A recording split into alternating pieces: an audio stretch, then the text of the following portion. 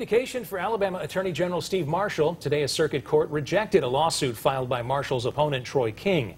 That lawsuit claimed Marshall broke the law by accepting donations from the Republican Attorneys General Association. I talked with Marshall about the lawsuit minutes after the judge dismissed it. Very pleased. Again, it's a reflection of the candidacy of Troy King in this race, that he obviously makes allegations that aren't true. This is, again, affirmation of that fact that we've done exactly what we should do and have accepted money that's appropriate. King spent the week crisscrossing the state with claims Marshall broke Alabama's ban on transfers between political action committees when he accepted money from the Republican Attorneys General Association. The judge disagreed because the Republican PAC is federally regulated. I asked Marshall why he thought King filed a lawsuit. I think his motivation is, again, as a desperate candidate, trying to limit the resources of our campaign. But again, he was wrong. The judge acknowledged he was wrong, and we'll move forward again with a positive message.